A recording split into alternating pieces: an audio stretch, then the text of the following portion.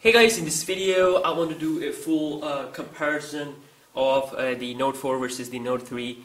This is running the Android 5.0 Lollipop Galaxy Note 3, while this one, Note 4, is running KitKat, still running KitKat. So check the website, Sam Mobile, where we download the firmware.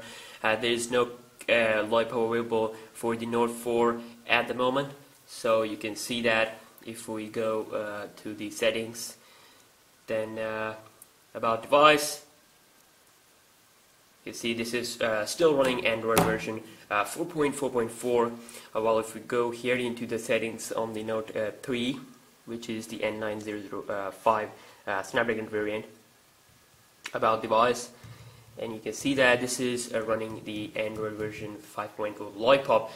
So basically, I want to compare these two phones in terms of their physical looks and everything, what has changed and what has not changed, and stuff like that. So you can see that both look very similar in terms of just physical looks. You can see that we have search and then weather widget, and you can see both have this cool effect when we scroll. You can have on the Note 4. If we hold on the screen here on both devices, you can see we have the same kind of options on the down below. You can see wallpaper, widgets, and home screen settings. If we go on the home screen settings on both devices, you can see that we have the transition effect option.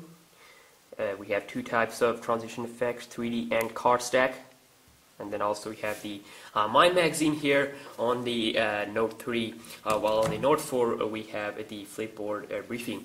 So both are the similar things.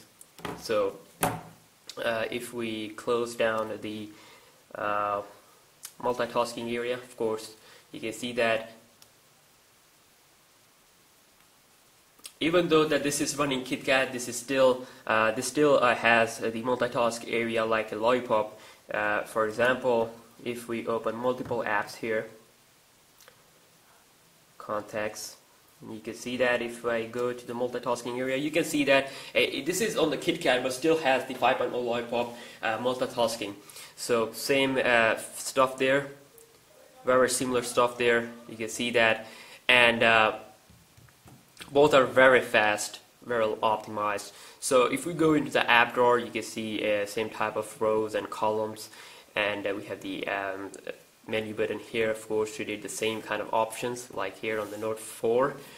We can edit an app quickly and uninstall it, or create a folder, or create a new page, and then also quickly hold any app and then throw it on the desktop, or you can say home page.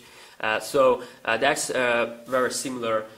So if we go here into the notification center, you can see that this is now a little bit light blue. The theme has been changed according to the Lollipop, and of course when the notification appear, they will appear here, and you will have two type of options to call or clear if someone calls you, or also you can quickly reply. So basically notification will appear here, and it will give you two options to do what to do with that notification.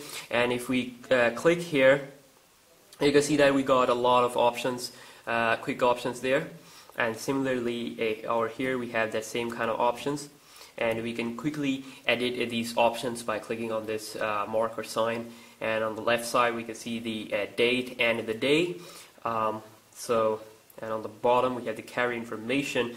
So that is very similar. And if we go to the settings, then you can see the settings on the new Lollipop update on the Note 3 is a lot more better than I've seen on any phone. So which is very good for those people who are not used to using smartphones.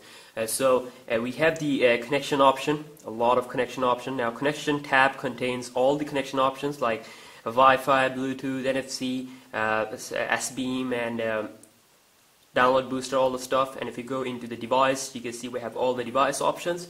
Then controls, we have all the control options like S-Pen, hands-free mode, one-handed operation mode, air command, motions, and stuff like that. You can also increase the touch sensitivity here.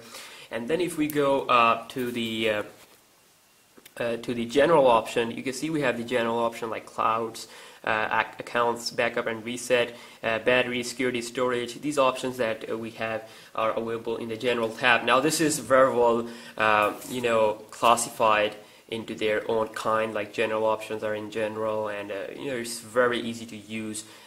You don't have to waste a lot of time to find an option on the Note 3 with the Lollipop update. Well, here on the Note 4, of course, just like on the S5, the settings is not good. You can see that we have to find the thing that you have to do. So this is a little bit better, like we have tabs at the top. Well, here we can have view as, tab view. We have this type. You can see that. But this is not well classified like this one. So of course we can also edit it. We can also view as a list view, like I've done that before, and you could add custom things there that you use the most here. So while this one here is just classified, and you can't really edit your stuff here by yourself. This is done by Samsung already. They have classified everything, so this is more easy to use. So settings wise, I'm very satisfied with the Note 3, and you can see that the other stuff is just the same. If we check out the messaging app here, you can see that theme is changed. You can see the functionality is just the same on both devices. Also, if we go to the contacts, you can see the top theme has been changed. We've got the same kind of options, search and same options. And then also, if we go to the dialer here, you can see that we still have that same kind of options back, and we can call to someone. Click here to the recent dialed, and we have the same kind of option on the top, keypad, log, and favorites and contacts. And then also, if we compare the lock screen on both devices, you can see that with the same camera option, and then also same information is will going to appear here. If there is no SIM, it will say no SIM card installed. But anyways, you can see both are very similar, the same, but the time is a little bit on the left here, while this is on the center, and we have the pedometer information coming up.